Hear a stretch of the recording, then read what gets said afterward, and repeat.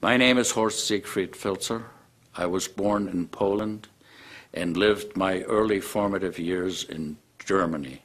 My parents and I emigrated to the United States in 1956, and I subsequently went to the University of North Dakota for college and to Harvard Medical School, where I graduated in 1965, and spent 7 years at the Boston City Hospital in training to be a general and vascular surgeon. My time there was interrupted for 2 years for service in the military, including the Republic of Vietnam. And from then on in, I spent 35 years at the Cambridge City Hospital in a capacity of assistant director all the way to chairman of the department and program director. I'm a vascular surgeon primarily, and as such, I'm a person who requires accuracy, who requires facts, who does not just believe in anything. My introduction to Kangen water came through a friend of mine who was actually a patient and subsequent to that has become a dear and close friend. I was someone who never drank water. In fact, I abhorred it. I had no use for it. I thought the taste of water was in general unpleasant, preferred instead other types of beverages. And when I first tasted Kangen water, I experienced something I had never had before. I liked it. In fact, I liked it very much. Because of that, it piqued my interest, and it made me want to find out more about the product.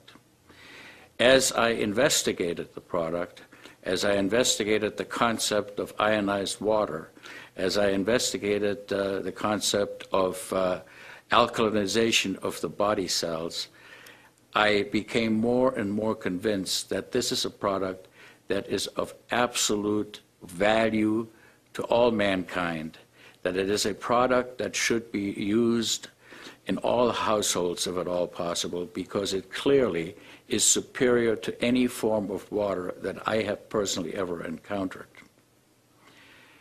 In some of my research, I took the time to look up at Japanese literature, because this is a Japanese product, and virtually all the literature about this product comes from Japan. The articles that are published are available through the NIH online and can be reviewed by anyone. Most of the articles I reviewed were articles of scientific rigor. They were appropriate in their conclusions, and they extolled the virtues of Kangen water as a superior product in a variety of different illnesses, ranging from gastrointestinal disorder to rheumatoid arthritis and to other skin diseases and many other types of human ailments. We have so many different ways in which water is presented to the public. This occurs at a molecular level. We ingest water and it goes into our cells by a variety of different transport mechanisms. The spaces between cells are of fixed size.